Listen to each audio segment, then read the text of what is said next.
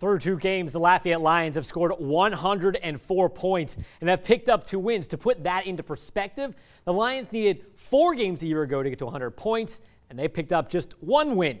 That early win a season ago came over Patterson, the same Lumberjacks team who visited LHS tonight.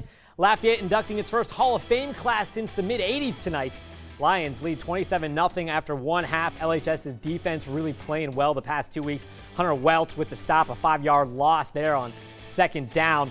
Lafayette ball now. Jason Sam, one of the smallest backs in the area, also one of the shiftiest. A nice pickup here for him as he's knocked out of bounds. A couple plays later, Sam, screenplay. He's the kind of guy you want in open space. Another first down. He takes it inside the red zone. So from one of the smaller guys to one of the bigger ball carriers, it's Landon Carrier. See what I did there? He scores 34-0 LHS. Lafayette's 3-0 as they top Patterson 41-7.